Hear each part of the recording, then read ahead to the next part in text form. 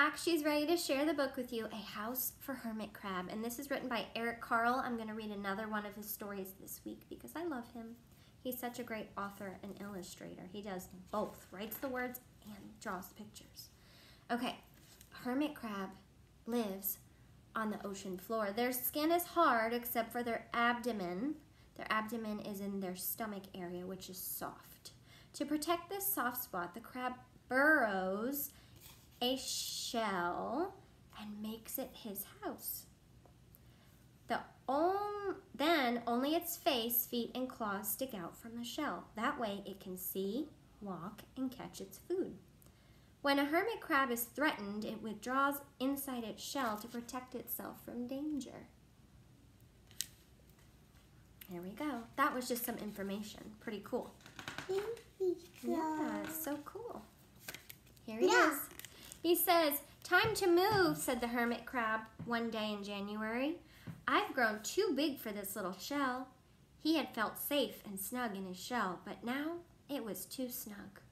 Hermit crab stepped out of the shell and onto the floor of the ocean. But it was frightening out in the open sea without a shell to hide in. What if a big fish comes along and attacks me, he thought. I must find a new house soon. Early in February, Hermit Crab found just the house he was looking for. It was a big shell and strong. He moved right in, wiggling and waggling about inside to see how it felt. It was just right. But it looked so, well, so plain, he thought. So plain. In March, Hermit Crab met some sea anemones. Here they are. See them? Yeah. They swayed gently back and forth in the water. "How beautiful you are," said Hermit Crab. "Would you be willing to come and live in my house? It's so plain, it needs you." "I'll come," whispered the sea anemone. Gently, Hermit Crab picked it up with his claw and put it on his shell. See that? Yeah. He's using his claws. In April, Hermit Crab passed a flock of starfish moving slowly along the sea floor. "How handsome you are," said Hermit Crab. "Would one of you be willing to decorate my house?" "I would," signaled a little starfish. Carefully, Hermit Crab picked it up with his claw and put it on his house. Crab. Yeah, it is a crab. In May, Hermit Crab discovered some coral. See that? Yeah. It's like plants that live under the water. They were hard and didn't move. "How pretty you are," said Hermit Crab. "Would you be willing to help me make my house more beautiful?" "I would," creaked Crusty Coral. Gingerly, Hermit Crab picked it up with his claw and placed it on his shell. Gingerly means careful. You say careful? Yeah. In June, Crab came to a group of snails. You ever found a snail before? They were crawling over a rock.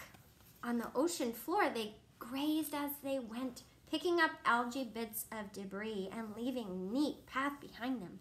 "How tidy and hard-working you are," said Hermit Crab. "Would one of you be willing to come and help me clean my house?" "I would," offered one of the snails. Happily, Hermit Crab picked it up with his claw and placed it on his shell. Look how his shell is getting less plain. In July, Hermit Crab came upon several sea urchins.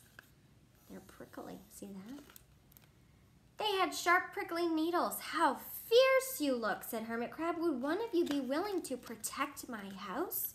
Keep it safe?" "I would," answered a spiky sea urchin. Gratefully, Hermit Crab picked it up with his claw and placed it near his shell. In August, Hermit Crab and his friends wandered into a forest of seaweed. Who's ever gotten seaweed on them at the beach?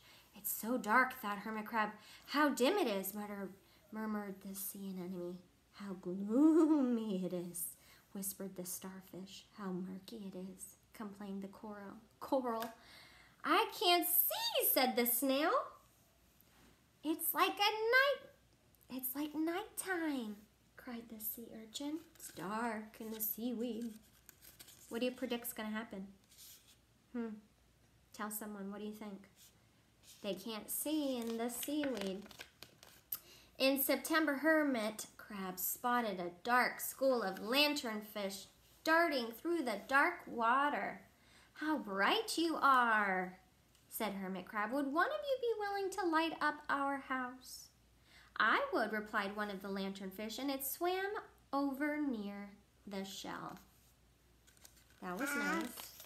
They're all being so helpful, aren't they, and kind. In October, Hermit Crab approached a pile of smooth pebbles. There they are, like little rocks. "How sturdy you are," said Hermit Crab. "Would you mind if I rearranged you? If I put them in different places?" "Not at all," answered the pebbles. Hermit Crab picked them up one by one with his claw and built a wall around his shell. "Now my house is perfect," cheered Hermit Crab. Do you all think this is totally fake fiction, or is it nonfiction and it's real? What do you think? Keep thinking while I'm reading. But in November, Hermit Crab felt that his shell seemed a bit too small. Little by little over the year, Hermit Crab had grown. Soon he would have to find another bigger home. But he had come to love his friends, the sea anemone, the starfish, the coral, the sea urchin, the snail, the lanternfish, and even the smooth pebbles. "They've been so good to me," thought Hermit Crab. "They're like family. How can I ever leave them?"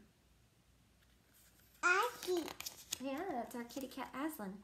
In December, a smaller hermit crab passed by. "I have outgrown my shell," she said. "Would you know a place for me?" "I have outgrown my house too," answered Hermit Crab. "I must move on. You're welcome to live here, but you must promise to be good to my friends." "I promise," said the little crab. Look at that. They're going to switch. The following January, Hermit Crab stepped out and the little crab moved in.